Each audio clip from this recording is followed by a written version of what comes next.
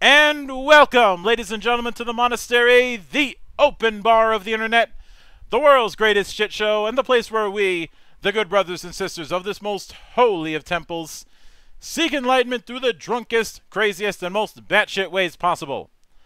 I am your one and only gaming monk, better known as Mildra, and with me I have a newcomer to the temple, coming to us straight from SideQuest Press, creators of the upcoming setting Lost Lights for both Pathfinder 2nd Edition and D&D 5th Edition, the one and only Anthony Barajas. And I just realized I flubbed the last syllable. Sorry about that. No, I think you did better than you actually beforehand. That was perfect. You got the R roll and everything. Which is saying something, because I can't roll my R's worth a damn. It wasn't bad. Yeah. But how you doing tonight, man? I'm great. It's hot here. Tired, but I'm having a good week so far, and it's a pleasure to be on. Thank you so much for taking the time out. Appreciate it. So, a tradition around here is to open with the humble beginnings, in a sense. With that in mind, I'd like you to walk me through your first introduction to role-playing games and what was it that made it stick. Wow. That's interesting. I might have had 2 or 3 reintroductions because of the way it all panned out, but the original one was 6th grade, just going to school and a friend bringing, I have to say at that point it was AD&D to school and playing us through. Oh, no, actually it started with Hero Quest, if you're familiar with that board game. I am. He brought that to school. We played through that a few times. We realized that the game was fun, but maybe not robust enough, complex enough for what we wanted to continue playing with. So then he brought AD&D. We played that a little, and that was cool. We played for 6th grade, like half of 6th grade, and then my mom, who was highly religious and still affected by the after effects of the Satanic Panic, decided that it was not something I was allowed to play. So that went away, and then I didn't revisit it until I graduated high school. But that was my fun experience and a fun initial memory beyond, of course, the fallout, from what I said. But yeah, it was fun, and we didn't know what the hell we were doing for the most part at that age, but we had a lot of fun with it.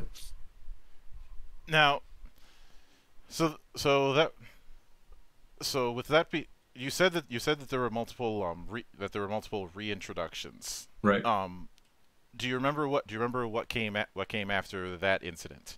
Yeah, sure. After graduating high school, just a little bit after, I just, as part of the overall package of rebelling against my upbringing, I decided I was going to look back into it because it was something that I had fun doing.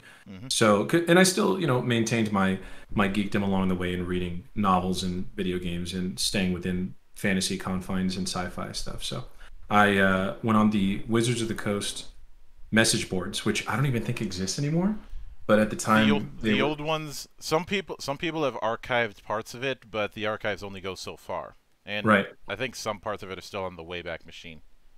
Right. So I went on there, and they were looking for group posts, and found somebody local and joined a group that did not work out well. How do I put this? Like, they were just very not the type of gaming group that I would work well with. I'm gonna leave it at that. And so I went to visit them once, played once, and then said I'm not gonna do that. And then went right back on the message boards, found a different group, joined that one, and that gaming group introduced me to Dariush, my business partner for SideQuest Press, and the gaming group that I run with today. So that's something like 15 years with that gaming group, consistently playing every other weekend since then. And a large has to do with the fact that, and I think everyone should have fun in their own way and be their own person. A large part has to do with this group was primarily standard, everyday, regular people who had jobs, had careers and marriages and families, and then like to play the hell out of some D&D or later Pathfinder on the side. So it was a very welcoming experience, and a lot of it wasn't a way of life. It was our hobby. So for some people, it's not. It's more, and that's fine. But that group has been really kind, and we've got. I mean, these guys went to my wedding and were my best men and stuff like that. So it was cool. Yeah. So that brings me to Lost Lights proper. Now, now before I get into the crunchy end of the equation, um, how did the idea for Lost Lights as a campaign setting come about? So we this is a setting. Let's see. So for the longest time, that group played in the settings, official settings of Wizards, and then later Paizo, and those are fun. We have a soft spot in our heart for, especially for me, for Dragonlance, and we had a great 1 through 20 campaign we did in Eberron that lasted multiple years. But eventually, we wanted to start writing our own world, and we went about it in an interesting way. Well, Dariush and I are aspiring novelists, which means that aspiring word being key there. We have a lot of stuff written, but nothing even in remotely a manner that it can be released as far as novels go. Mm-hmm. And we said, hey, let's create a shared world that we can write in and put these books out, and we can play in it as well. And as we started playing in the world, and as you know, many of the most popular settings, published settings, started at a table somewhere, at a kitchen table or garage table, where people started from, the first level characters that are in a town, and then as they got, you go through the campaign, you build outwards, and then eventually you have a world. That's how this one naturally progressed as well. And the rest of our players, older and newer, decided or insisted that they wanted to see more and more of it, and that it was really high quality and maybe something we could publish. And as we asked that question to others and introduced it, we realized that it was something we could make something of. And speaking back to Dragonlance and other campaigns that are highly Eurocentric, those are fun and they're great. There's a lot in them that we love. Mm-hmm. And there's a lot in them that we've seen a lot of. So the thing that made us cross the line from talking about for years, 5 or 6 years, talking about publishing this to actually doing it, was just the lack of any consistent settings based on the mythologies and histories that we had been basing ours off of. So we decided, I think enough people want to see this, that we should go ahead and publish it. And that's where we are. Yeah. Since you had mentioned both Dragonlance and Eberron, a bit of a curiosity that I have is, in the early phases of this, was one of your ideas to try and mesh those two particular styles together, since Dragonlance is very typical high adventure, whereas Eberron is a bit more tech punk. That's actually really interesting. If that happened, it happened subconsciously, because you mentioning that is the first time I thought about that. We wanted to do something different, because that's kind of the point of it all, right? Mm-hmm. And so we knew we were going to do something different with the Mesopotamian, Mesoamerican, some Eastern Asian background elements that we have as far as the default culture setups, or I should say props that everything is set up against. Canvas. And then we thought, there we go, thank you. And then we thought about how we could make it different from a technological standpoint, or from a theme standpoint. And I think that's key that you mentioned that Dragonlance and Eberron have key underlying themes as you described them. So what we wanted to do was have, like a higher technological Victorian era Industrial Revolution mix laid in from a technology standpoint, laid into our main when I say our main content, is the first one we started writing for, I should say, which was Nadaj Way, the one that's primarily based off of Mesoamerican, Mesopotamian lore. And then after doing a lot of that, we really wanted to have a high fantasy setting within it as well, which is why we created kind of a dual setting with the two main continents and how different they are. The result, though, you're right, is that one is a little bit akin to Eberron and one is a little bit akin to Dragonlance, which would be that high fantasy, almost Bronze Age to the Dark Ages type setting. So yeah, no plan in that, but that's kind of how it ended up. That's interesting. Something that I've learned over the years is that when a lot of people sit down to actually do this, there typically isn't a plan. There's just a series of what if questions. And I will admit that one of the other things I was somewhat reminded of, especially when it came to the aesthetic, is RuneQuest. I'm not entirely sure if you're familiar with that with that venerable entry in tabletop.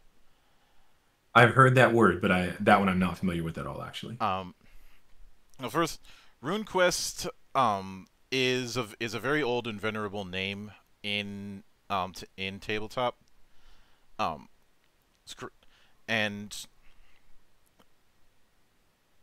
Stafford, who created it, was doing something that was heavily inspired by the Fertile Crescent. Okay. When it came to his approach, instead of going with Western Europe the same way Tolkien did. Right.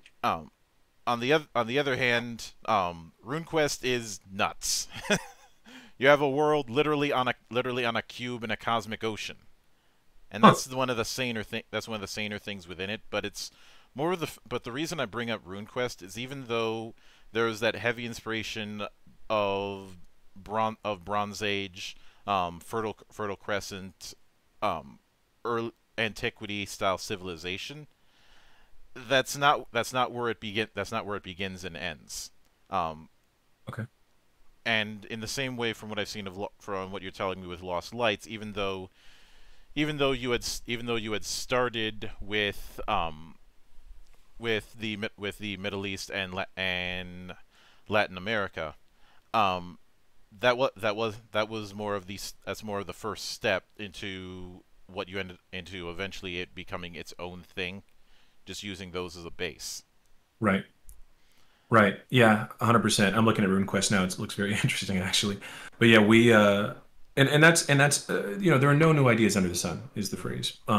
But yeah, we definitely started with saying, let's go with non-Western, non-Eurocentric setting. Let's start with that. And then we say, what do we want to go with this? And we went from there, and it stacked upon itself until you get to a point. Now, obviously, the allegories we're drawing are interesting, but of course, these aren't Eberron, and they aren't Dragonlance in any more than maybe that thematic backdrop that you're talking about, because there's probably not much else that's familiar, other than the foundational things that go along with technology level or high magic level. Yep. Yeah. That was the reason I used the analogy of a canvas. But one of the major things that I had seen was the whole division between two figurative and literal worlds. Right. On one hand, you have a very fantastical end, and on the other hand, you have what you called a techno-theocracy. Right. Now, when it comes to those respective regions, where would you say their relative tech level is, putting aside the magic end of things? Okay. Yeah, that's fun. Mainwar, the Western continent, is much easier. It's Middle Ages, standard high fantasy, no firearms, no working mechanism technology of any sort. And then the bronze element is thrown in there specifically because there's a story reason why there's no iron on the entire continent, and it magically disappeared during an area of time before recorded history. So they use magically enhanced bronze there primarily, but technologically it's closer to the Middle Ages, Dark Ages. Now, Nadaj Our Way is a more interesting answer. I think it's it's some hodgepodge of Industrial Revolution to there are even some technological elements that are early 1900s, and the reason for that is we didn't want to just create a direct analog to a real world technological advancement stage, because all of these things happen differently when you introduce different elements. I mean, things are invented when they're needed and not beforehand generally, which is kind of the point. And on Nadaj Our Way, long story short, the gods there, a la Prometheus bringing fire, brought the basics of technology to humans probably a long time before they would have come to them themselves. So that thrust them into a new era technologically. So there's a little bit from all over the place. They're still using, kopeshes and other hammers and melee weapons and such, but you've got railroads and balloon boats and firearms that probably shouldn't exist at the same time period, or I should say, let me rephrase it, wouldn't have existed in the same time period generally in real life, because you've got breech-loaded and mag-loaded firearms and other things that would generally replace each other if they were introduced over a longer time frame.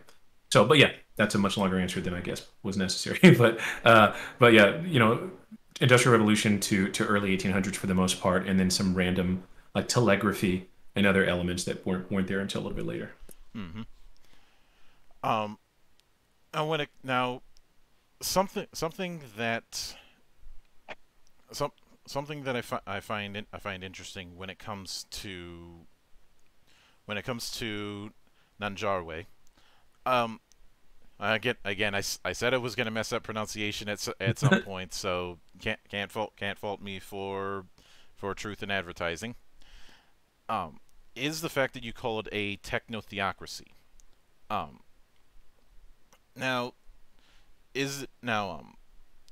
What exactly do you entail by that particular setup? Because the idea of a technocracy is something that would be familiar to some. The idea of a theocratic state is something that would certainly be familiar to some. But a techno-theocracy is something that's certainly going to be outside the expected. Right. How do you define that kind of setup? And so, as you already alluded to, that's essentially a made up portmanteau, right? That we threw together. But the way I would describe it is it is indeed a theocracy. There are 8 nations there that make up the vast majority of that continent, almost in the entire continent, that are part of the Holy Hegemony, which is a theocracy ruled by a pantheon of polytheistic gods that show up in human form and mingle with the mortals, or at least they did until they disappeared recently. But that's a mystery for another time. The technological element is there because, as I mentioned earlier, the gods introduced technology to the humans of Nadajarwe, and the theocracy is run by Hayashi, which is essentially a Constantinople or even Vatican-style independent state within one of the nations, ruled by the High Reflection, or the Grand Reflection, I should say, which is the head of the church. And their army is in all 8 nations and keeps order, but also regulates access to technology. So even though technology is rather ubiquitous, it's still only in the hands of those who are approved by the church. Mm-hmm. So we called it a techno-theocracy because it's a cool portmanteau of the 2 different types of control mechanisms, but also because the religion itself and the gods themselves are tied directly into the technology. Even up to the point where every citizen has to wear a bracelet called a Solar ID, which signifies what you're licensed to do, own, and perceive. Yeah. When you mentioned that relationship between the religion and the technology, some of the things that come to mind with that are the kind of technologically focused clerics that you might see in, say, Dune, or say the tech priests in Warhammer 40,000. As well as the computers that were seen in a lot of Asimov's work. Would that not be too far? Aside from being different tiers of technology, would that not be too dissimilar? No, I don't think that's a great question. It really is. But I think the answer is that it's actually not too similar to those. So, at the expense of sounding like a fake nerd here, one of the very few IPs I've never touched on is Dune. But my business partner, who is not here with us right now, knows all about it. It's one of his favorite settings. So if there are similarities there, they bled through subconsciously through his writing. Mm-hmm. But Warhammer 40K I'm very familiar with. And the tech priests, I see what you're getting at. And so the idea of mechanization, of technology being a part of the religion, like a holy item, Mm-hmm. being something to worship in and of itself, is not present here. So that's a great question for the sake of knowing, getting the answer that it's not present here. No, Yeah. no, this is more like technology is viewed as a gift directly from the gods, and therefore should be regulated and controlled, given access only to those who have the proper faith and connection to the gods and to the church. Mm-hmm. And so you will indeed see reflections, which are the word for priests here. You will indeed see reflections and other members of the church, like the holy quaestors, which are your inquisitor analogs. And that might actually be, by the way, they might actually be closer to what inquisitors are in 40K than any other analogy we've drawn so far. But um, having church officials, government officials, and specifically licensed individuals having access to this stuff Mm-hmm. is perceived as being blessed by the gods to be allowed to have it. That's probably the closest link it comes to, as opposed to the examples you gave where I think technology itself is almost worshipped, right? So that's a great question. That made me think about it more Yeah. than I had in the past. Mm-hmm. Now, since you mentioned the quaestors and you compared them to the Inquisition, that's something I did want to touch on because um, in a inquisitor or in the fantasy equivalent a witch hunter has nearly unlimited political power. But the check is the fact that an inquisitor abusing their power might interfere with the plans of another inquisitor who might have them um, fall down a flight of accidents. If you follow me. Right. Um, is there a similar kind of control structure with the quaestors where they have a lot of pull, but they end up watching each other just in case one ends up screwing into the other's plans? Yeah, absolutely. So the quaestors are, we talked about there being no new true ideas, but you've got the Inquisitors of 40K, Hmm. you've got the Mord Sith in Terry Goodkind's works, and the Operative in Firefly, and you've often got um, independent groups like that, secret agency groups that are there to investigate, Hmm. and they have a large purview. That is the case here. So quaestors always run in threes. Hmm. They're assigned a group of three, ostensibly so that those three can balance each other out. They're usually from different nations and maybe even different lighthouses. I can talk about lighthouses in a minute, Hmm. which I should have mentioned earlier, actually. Um, and they're there essentially to check each other when they run in these threes. But that doesn't always work. While there's very few infighting amongst the three, you will in fact see quaestors declare someone heretical, and then have another quaestor declare that first quaestor was heretical for declaring so, and then you have some problems, right? So that is something that does happen, although relatively infrequently. One example, which fits right into your question, is we're running a stream right now with, I don't know, do you mind if I mention a different, like a streaming Twitch Go ahead. streaming group? Go ahead. Okay.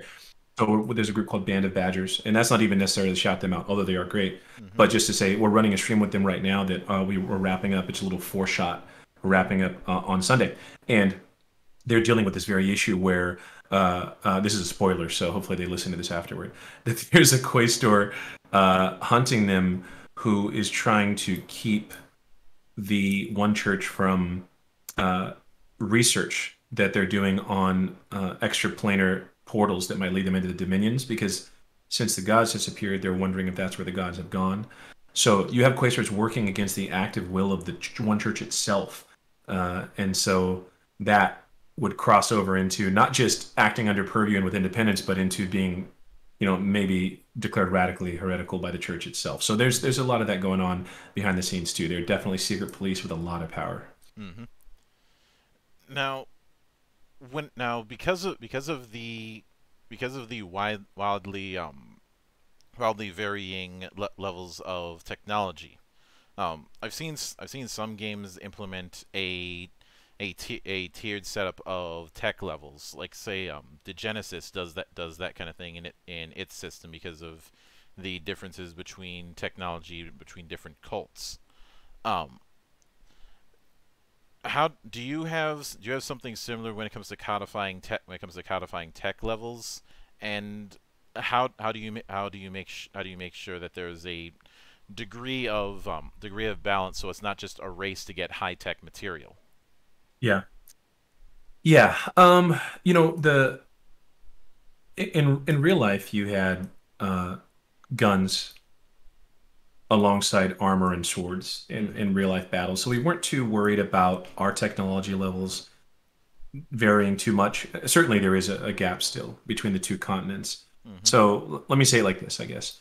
On Nadaj Our Way, the technology level is pretty even across the nations because it's, you know, the holy hegemony and the technology's there. On Main War, there being that lower level of tech, but a higher level of magic to balance it out, the point of that and the way we wrote it was to try to establish that magic itself is a technology. So, you know, we view magic as this magical thing in fantasy because it's so otherworldly, and it's a large part of the reason why many of us even started getting into it.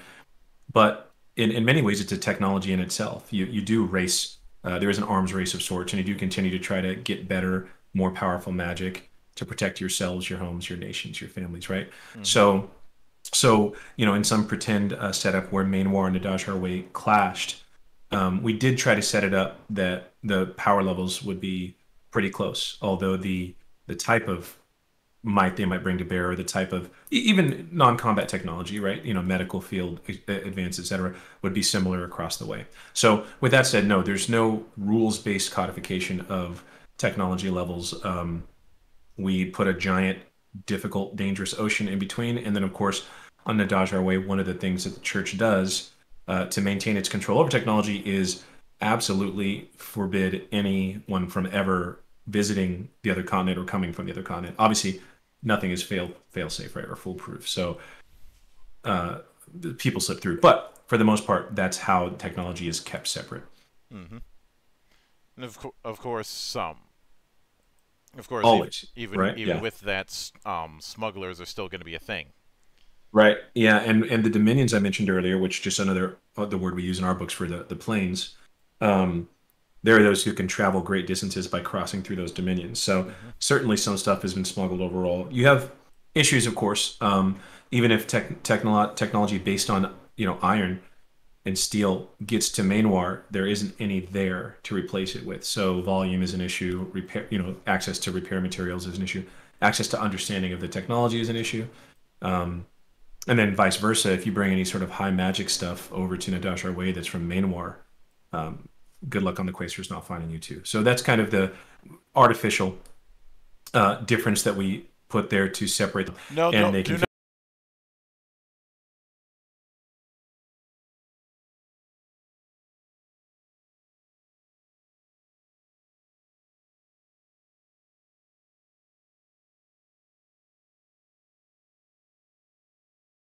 They can do not worry about language. Okay, all right. So yeah, so they can feel free to do with that what they wish, but we set the framework as such. Now, when it comes to the setup between them, like I've a while back I had Chris Diaz on, and he's done a magic versus technology setting in Amethyst, and one of the things that he did is to kind of keep a balance between the two is magic interferes with the presence of magic interferes with technology and makes it malfunction or break down. The two aren't compatible. Right. Is there some similar sort of catch with your system, or is the idea of somebody going full Gish and bringing in and having bits of magic and technology a possibility? Yeah, you know, it's funny. I read something about that a while ago, and after we wrote quite a bit, Dariush and I met together because we obviously meet regularly, and we talked about exactly what you just described, and we looked it up and we read that it had been done, and I'm not surprised because it's a good idea, where magic itself disrupts technology and vice versa. And we felt that for the sake of our story, we actually started writing mechanics for it and talking about it, and then after reviewing it a bit, decided we didn't want to go with it. So we actually had a point where we were writing rules for firearms and technology and disallowing them to be enchanted, and exactly what you're talking about. But in the end, we decided that it wasn't really an issue. The control mechanism for magic versus technology, or magic with technology, is societal and pragmatic as far as the distance between the continents goes. So on Adage Our Way specifically, we had one player in a recent game that we streamed, a few months ago. That's exactly what he made. He made a Makiziki, which is our word for, mechanist, or it's an archetype for our Pathfinder 2e version, or a base class for our 5e version. And he made that, who was also a wizard, right? And so he did exactly what you're talking about. He had a mechanical companion, like an automaton that walked around with him. Oh, that would probably be the thing I should have mentioned earlier. Is probably the most technologically advanced out of anything, is the idea of automatons at all, right?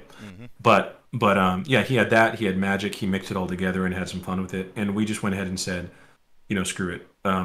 Magical weapons can be enchanted like non-magical, or sorry, technological weapons can be enchanted like non-technological, and we'll check the balance from there. And through 2 years of playtesting, we've found what we're comfortable with. But yeah, you can definitely build that. Yeah. Now, given that kind of setup, this brings on my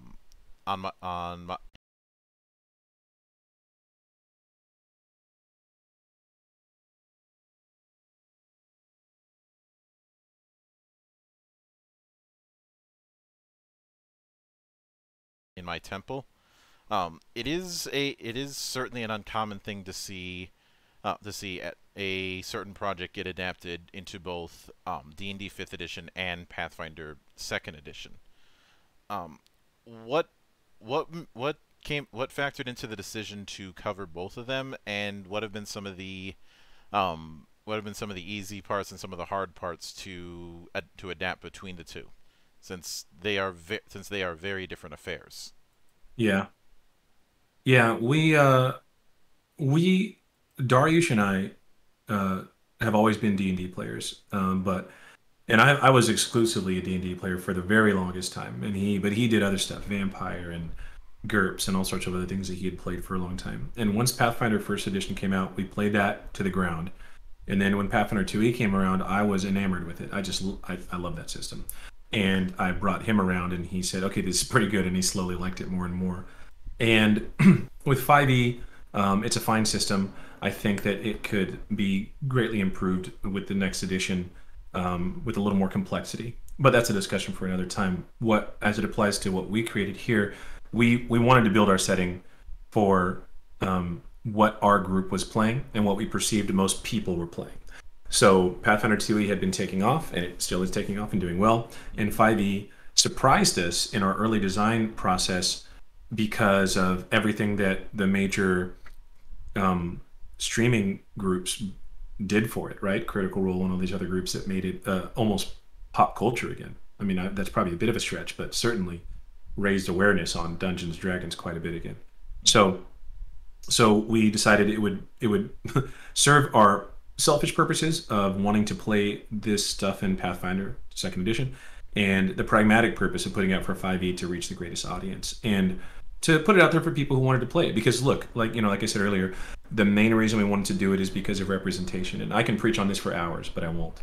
But the idea that we both wanted to see something that hadn't been seen before, or rarely is seen, and something that represented our backgrounds and kind of took a hard turn off of the standard Western Eurocentric setting.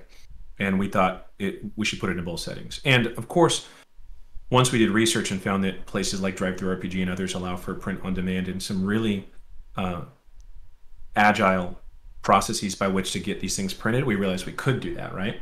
So we know that a lot of people who want to play 5e don't want their Pathfinder mechanics in it, and the people who play Pathfinder don't want 5e mechanics in it. People have their favorites. And then we also have the option for people to get both in one book because of the way that print on demand works. So it was about reach, and it was about the two systems that we play wanting to play this stuff in it, because we alternate bi-weekly where we play a 5e game and a Pathfinder 2e game, and I don't necessarily see that changing anytime soon. Now, when it comes to the magic, getting to setting to a bit, because I realized that there was something I didn't cover in order to balance this out. Getting to the magic end of Main Noir. Yeah. How is since you mentioned the treatment of magic as a technology, is it relatively commonplace to the point where where magic is a everyday thing, or is it still somewhat on the level of the magic practitioner hold off in some place way out from civilization? Right. Actually, I think I can answer this one really well by tying it back into your last question, because I just realized that I didn't completely even answer your last question. So let me say this. The cool thing about Mainwar is, and the main reason, I spoke earlier about how we wanted to make Nadaj our way because of its canvas and because of the technology aspect that we wanted to make a focal point of it. On Mainwar, it wasn't it wasn't an afterthought. What we also really wanted to do was represent the idea of race as it's been presented in fantasy gaming for the longest time. Aside from the discussion on whether the word race is even properly used in campaign settings, is the idea that the races have always been kind of shoehorned. Going back to first and second edition, where literally some races were classes, is its own separate issue that got better and better and easier to deal with as we got to 3.5 and other editions. So, answering your question on why Mainwar needed to be there, and then answering your question on magic and how ubiquitous it is how we answered that. So, the short of it is Mainwar, thousands of years ago, the progenitor race there that was the mortal race that lived there, who's as yet unnamed because it's not relatively important in its prehistory, was modified genetically through magic experimentation and arcane arts by otherworldly Ahura and Deva, who arrived and sought the power of divinity that is somewhere on Mainwar. And so we use that flavor in a designing top-down setup to create what we call lineages, and those are magical lineages that are present in everyone on Mainwar. And so you might have an innkeeper who's a dwarf, phenotypically they look like a dwarf, but they have merfolk lineage, and that allows them to grow gills and breathe underwater. Or you might have merfolk stable boy who can breathe fire because he has draconian, or I should say dragonborn lineage. So what that allowed us to do was break down the idea of race and ancestry, but then also make magic so ubiquitous that it is indeed everywhere. And so when it's such a base part of everyone's lives, that's where it becomes like technology, and that people are advancing it naturally. And also, yes, there are wizards high up on floating citadels advancing it through research and production. Yeah. A big reason why I asked that kind of thing is because of a issue that's been a bit pervasive in a lot of fantasy games, and obviously some are bigger are bigger culprits of this than others. But are you familiar with the trope of linear warriors, quadratic wizards? Yeah, right. And that's Pathfinder 2e has done a good amount of work addressing that, I think, from a mechanical standpoint. Mm-hmm. But yeah, absolutely. And so on Mainwar, even the warriors have access to magic that enhances as they go up in level 2. It's a bit more natural, like the examples I gave. But yeah, it's everywhere there, and people. An example, I guess, would be in the nation of Daring, which is the central nation. It's an empire that is very aggressive in its expansion. Its elite troops have spell spears, which are spears that have built-in fireball, lightning bolt, and I don't recall what the last one is at the moment. And someone can get a hold of those through the black market somewhere else and have extreme power at their fingertips. So it's all over the place there. And don't get me wrong, when you have powerful archmages, they're dangerous no matter what you do. But yeah. Based on the way you're describing it, I will admit one thing that ended up coming to mind for me, and this is certainly going to be a stretch, but the early crazy days of the Might and Magic series, especially the Heroes series.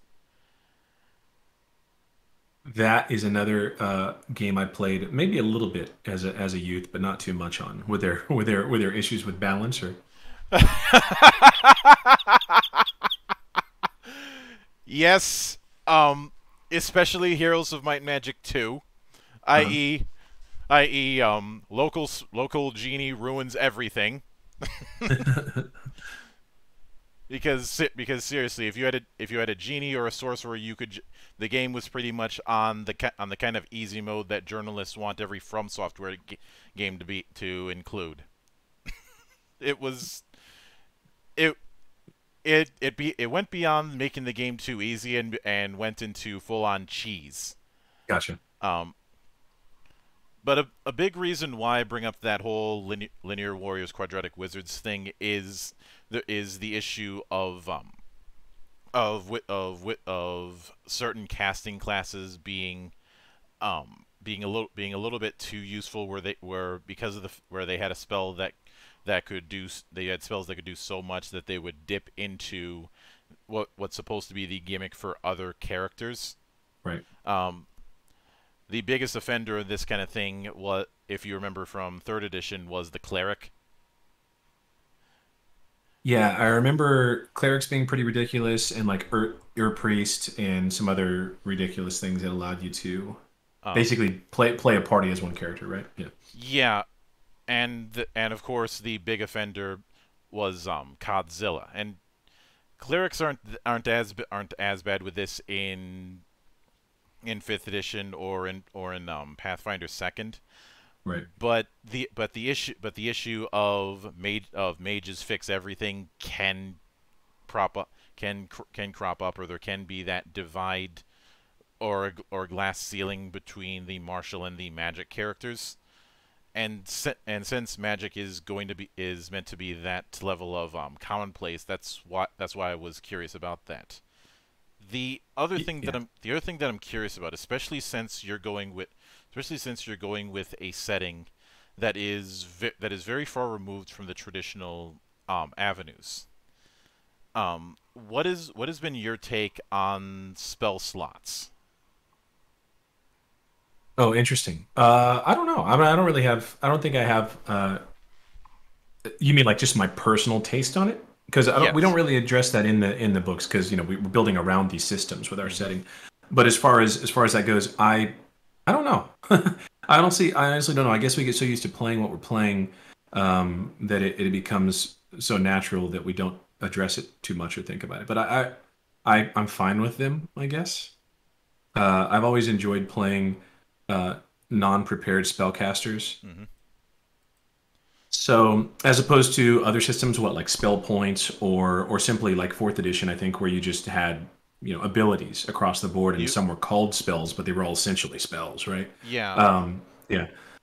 I don't know. I see benefits and deficits to all of it. I guess I don't really have a strong opinion on them. I mean, I've made my issues clear with it, but truth be told, I prefer the idea of spellcasting being as much of a skill as anything else. Yeah. I'm not a fan of you automatically cast. Oh. Yeah, I'm down with that. I mean, I'd love to look at maybe a new system at some point where there's a check involved to cast. Maybe adding rules is always could be problematic, but and that you just, as opposed to it being a limited set, because you have problems with things like the warlock and other classes in 5e where people just don't feel like they have enough to do, except for spamming one final ability. So that can be addressed by that. Yeah, yeah. What we call in the temple the Nova problem. Yeah, exactly. And yeah, I totally understand it. I do get it. And maybe that's probably why I've played non-prepared or spontaneous spellcasters in 3.5 and Pathfinder 1e, because they get more of them to throw, even if they have a smaller selection. So yeah, no, I get it. I've heard that Skip Williams absolutely despised sorcerers when 3rd edition first came out.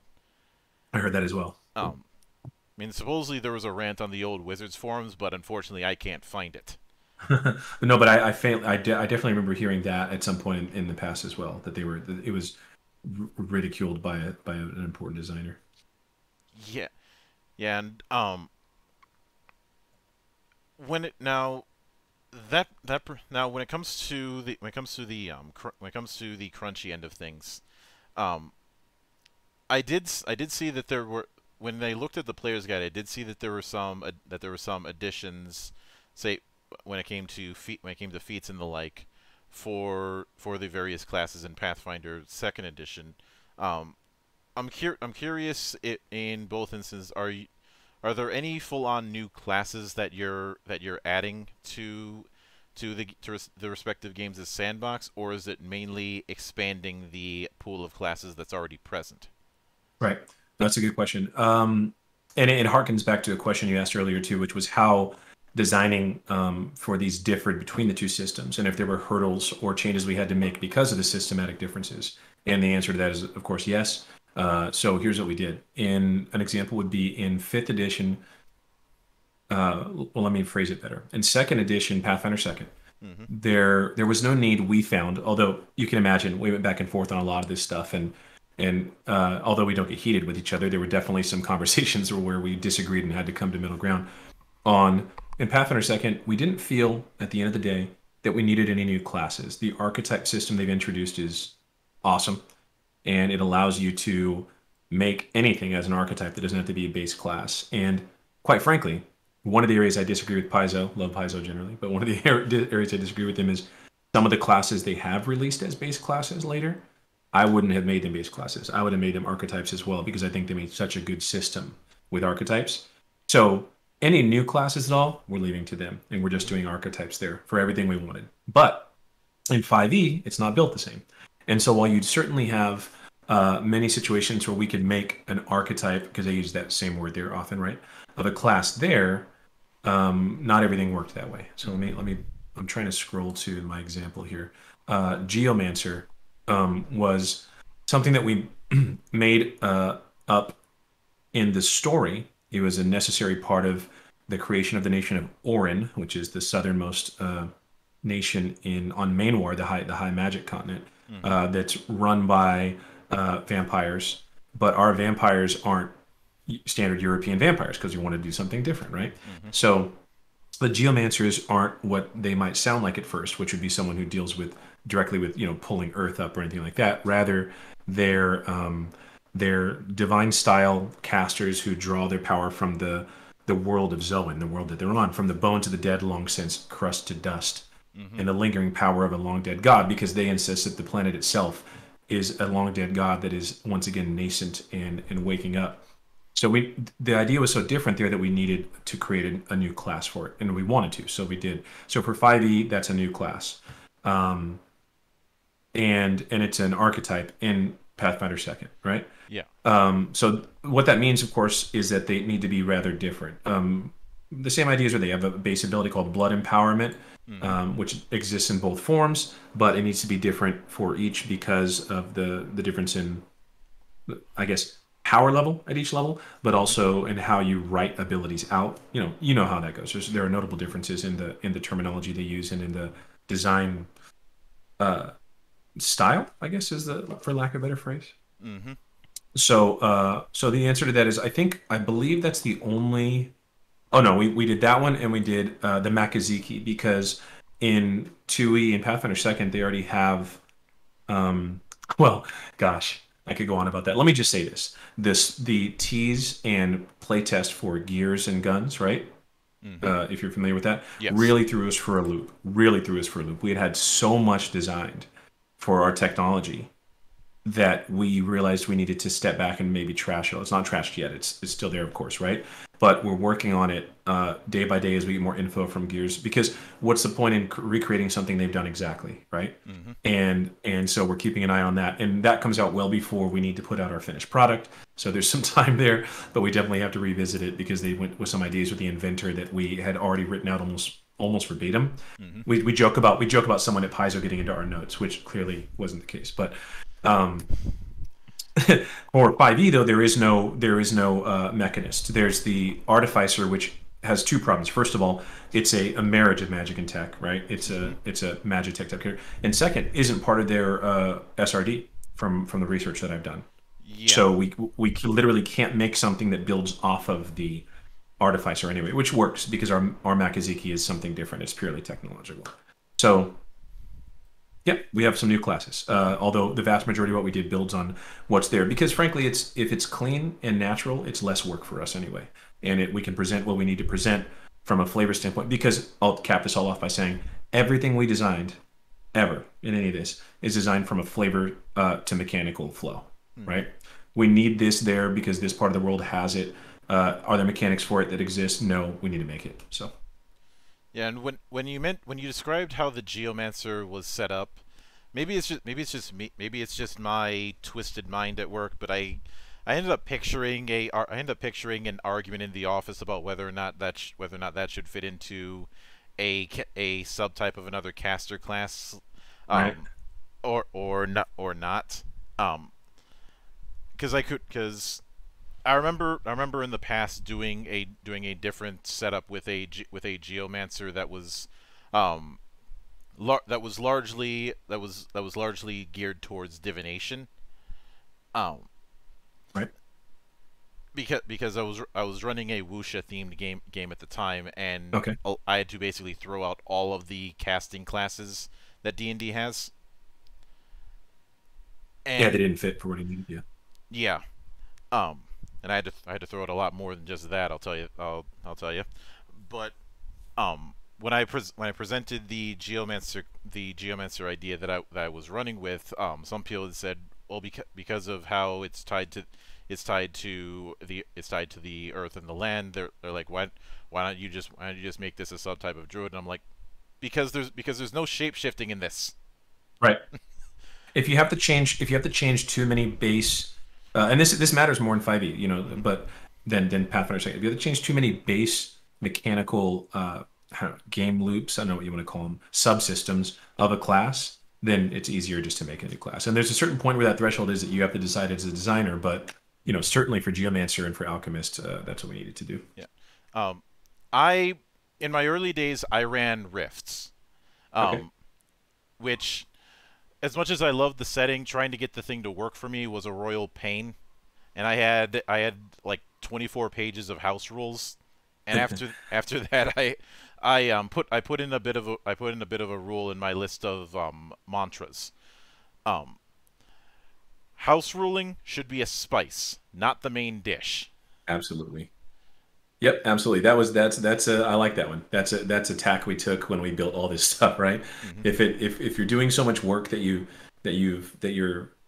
it's not worth the investment, then there was probably a better way to do it. Yep. So yeah, and by the way, I envy anybody ever designing anything for Rifts. I don't hate it, but man, what a system. Well, if you're using the Savage Worlds version of Risk, then half of your problems are solved. Is that okay? Because, well, it's Savage Worlds within the Rift system, and Savage Worlds is already pretty flexible as it is. That's one system I need to look into just for education's sake. I haven't even opened a book of it. So Um, if I'd say the easiest crash course with that is to look at Deadlands. That's okay. how a lot of people first got exposed to Savage Worlds. Um, Is but that the weird? Is that like a Weird West one? yes, Okay, got it. just stay away if you see a Deadlands with with a D20 stamp on it. Stay the hell away from it. Because that's not Savage Worlds, right? Yeah. Well, that and it's not good. Okay, got it. But getting back to saner matters, I did want to ask about the Alchemist, because it's not the first time that I've seen a Alchemist class in a third party project. I had Right. the guy behind Chronicles of Ears on a few months back, and his particular Alchemist leans more into the realm of the kind of alchemy that was seen in the anime Full Metal Alchemist. Right. Um, with the setup that you're going, is it more of the standard? I know how to make potions, bombs, and make people grow extra arms kind of thing. So ours, goodness.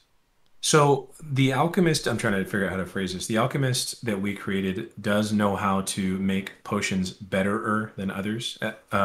Right? They have their alchemical distillation so that they can do extra damage with acid, alchemist fire, antitoxin effects, things like that. Hmm. So that's definitely there. They're also, depending upon the route you go, um, capable arbalists and such. But the core of the class is based on Newman. So Newman is, I spoke earlier about how millennia ago on Mainwar, Ahura and Deva came from beyond and showed up looking for the stuff of God, of godhood. Hmm. And there's a Newman, which is this essence of divinity that exists within the planet, And that ties into the whole thing I mentioned about geomancers believing the planet itself is a divine entity. But Newman, alchemists, the foundation with alchemists in our setting is that they know how to utilize and distill their Newman, which is the essence of divinity within their blood. Because everyone has that on Mainwar, which is another longer story. But they have the ability to make Newman stars from their Newman, which they can throw and have unfortunate, almost radioactive effects on targets. But yeah, so they do potions better than others, and salves and antitoxins and things like that. But what they really are based on is the idea of exploring, modifying, and asserting the power of divinity within the blood of everyone on Mainwar per their existence on the continent, and also the modifications to their lineages from the Ahura and David that showed up so long ago. So we went a little bit different direction. There's still going to be similarities in any class called alchemist, I think. But yeah. And with now we already delved into the geomancer. But since you mentioned the whole thing with crossbows, that brings me to something else I'm curious about. When it comes to firearms, how are you about firing and reloading them? Okay. So in Pathfinder Second, that one's easier. We have some rules in place based on what we'd had combined with modifications based on the teaser for gears and guns that gave us some info. That's pretty much there with the action system they have. That's easier to deal with. In 5e, we just looked at the crossbow and we went from there, right, with a higher technology level. So let me scroll down here. I have all my notes and everything here.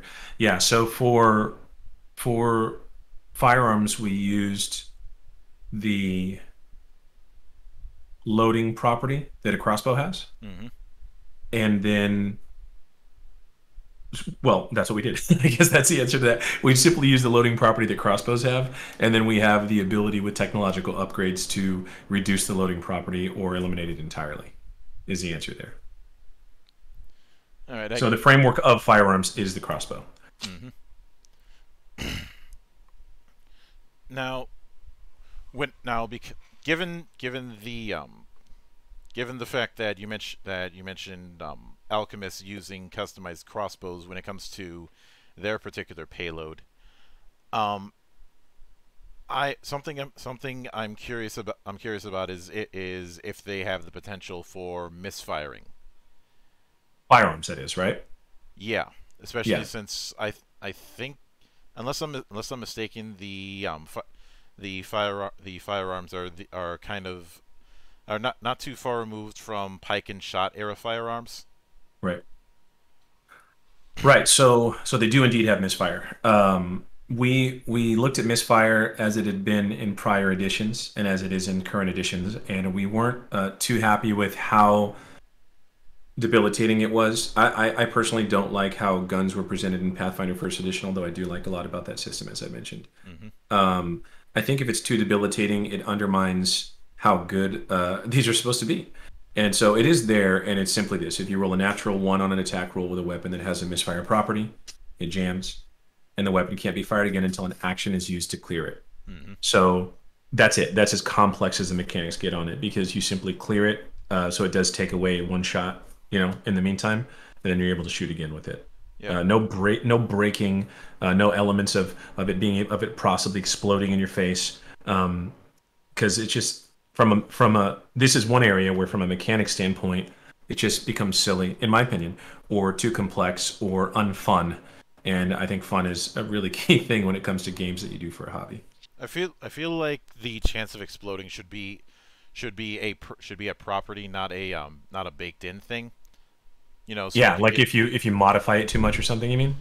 If that, and I'm always a sucker for the mad scientist archetypes who makes equipment and gadgetry that can be certainly powerful, but you're rolling dice with God every time you try and fire it.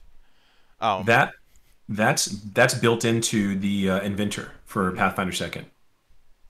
So I know what you're talking about, and that it's pretty fun there. Yeah.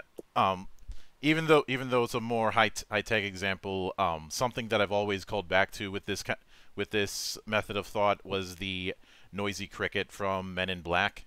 Sure. You know, Sure. deals ridiculous amounts of sonic damage, but knocks you on your ass. Yeah, or on the other side of it, what when you said it, the first thing that came to mind for me was how in Star Trek, how you can set a phaser to explode, right? You set it up properly to overload, and you set it there, and boom. So an experimental thing that you can use offensively, rather than just blowing up in your face, because there's a 5% chance that you roll that one every single time you roll a d20, right? So I did have one of my players take advantage of it when he did a called shot that ended up hitting the wrong button. So the B-bag didn't even realize that his precious crossbow just blew up in his face. Got it. But given what you mentioned about reloading and jamming, are repeater weapons a rarity? Yeah. Yeah, so that goes back to one of our earlier questions about, so I can talk a little bit more about that with technology levels and how guns advanced really pretty quickly in the grand scheme of things in real life, right? When we go back and look at history and the point at which they were introduced, the point at which they became where they are today, or halfway through, it's pretty impressive. Yeah. So for us, we definitely have some varying levels there, and in 5e, it's a simple matter of making something more expensive and saying that it's rare. In Pathfinder 2nd, it's built in where you can put level requirements on items, right? So that so outright you can't have this item until you're this level. But yeah, we do have those, but they are rare. So these aren't even in the player's guides, because the player's guides only go so far and have so much, based on page count. But I definitely know that we have per secret church research, and thus available only to either armies on the actual battlefield or to the highest level of quaestors. We're able to get access to them. I know we have flamethrowers. That's one of our best pieces of art, actually, is a quaestor with a flamethrower and tech mom armor. I don't know if you've seen that one. It's in the player's guide somewhere. Yeah. And then something akin to a Gatling gun. But that's about as far as that goes. And the Dajar Way, the Holy Hegemony, has ships that have cannons as well. And that's the upper limit of it, as far as all that goes. Yeah. Yeah. And now you've put the idea in my head of some big giant of a player, taking what would normally be a ship cannon, using that as a personal weapon.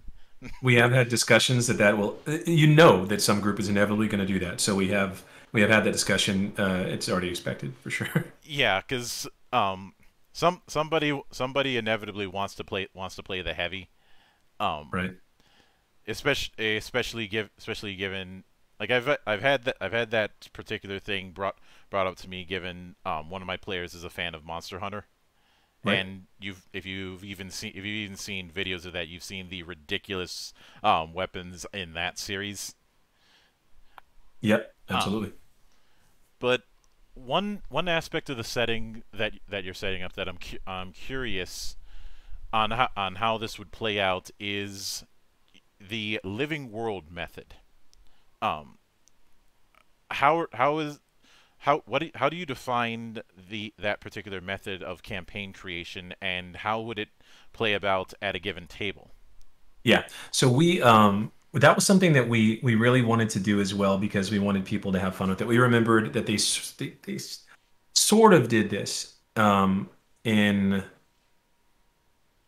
well, I'm totally blanking right now. In third 3.5, there was some adventure or campaign where they asked for feedback from player groups after a certain point, and that directed what the official canon was of the outcome. So what comes to mind when you bring up that kind of thing is where during the Alderac era of Legend of Five Rings, the tournament scene would dictate how the story would go, especially the Kotai series. Right. Oh, and they did that with Warhammer 40K in a small instance that I can remember. They did that with. They actually did that with Warhammer Fantasy with the Storm of Chaos event, and it was a disaster. Yeah. It doesn't usually go too well, because it's like finishing a Mortal Kombat game. and whoever wins, whenever you know beat the game, you get a cutscene. But it's mutually exclusive with every other person winning. So then eventually they have to say who won later. That's not really what we're going for here, but we definitely wanted to get people involved and able to write this with us as we go. So one of the things we're going to be doing is putting out, you know, contacting those who purchase.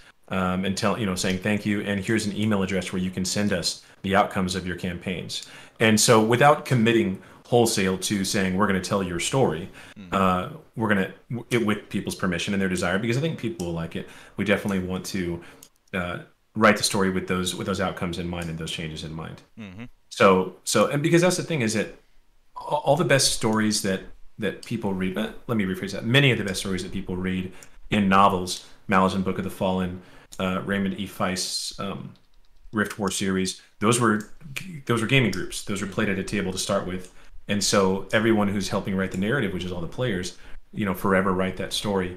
And so what we want to do with this is create that sort of scenario where the gaming group just happens to be a lot larger, depending upon how many people want to play and let us know. So that's what we mean by living world. We definitely want to have it influenced by other people instead of writing it all ourselves. We will, trust me. We write too much for our own good, but we thought people might like to get involved in that. All right, I can certainly get behind. I can certainly get behind that. Yeah, it's a bit difficult to do it the ways we mentioned, and I don't think this has ever really panned out perfectly. I think the big reason why I did when these with the storm of with the only time I've ever really seen it pan out somewhat consistently was the Kotai series, and that was because it was able to be a bit more controlled, since the Kotai series was an official series of tournament events. Right. And it was at the current edition of Meta, so it was kind of a precursor to the whole seasonal thing that some video games try and do. But because of that, there was also a referee looking over the thing and making sure that people weren't just sending reports willy-nilly. Right. And a lot of times those reports were basically faction favoritism, but that's a factor that I don't think you have with Lost Lights. It's more about the results of their given campaign, so it's not entirely faction centric. Yeah. So exactly. No, you're right. You're right. One is not faction centric. Two, their stories are unlikely to overlap perfectly, so we can take bits and pieces and still, put what happened in your game in there. And then three, I'll be frank with it, it's not a commitment to write a story exactly as presented by a party either. We'll take elements from it. We'd love to have those characters have their day in the sun and shape the story of the campaign setting, but at the same time, there's no contract in place that says we've got to do this. Whereas with those, they said ahead of time, we're gonna base this off of the reports of your tournament findings, right? And I'm thinking of the 40K one because that's what I'm more familiar with. So then they had to literally go. It wasn't 40K. It was fantasy. I keep on saying that. I'm sorry. Yeah, Warhammer Fantasy.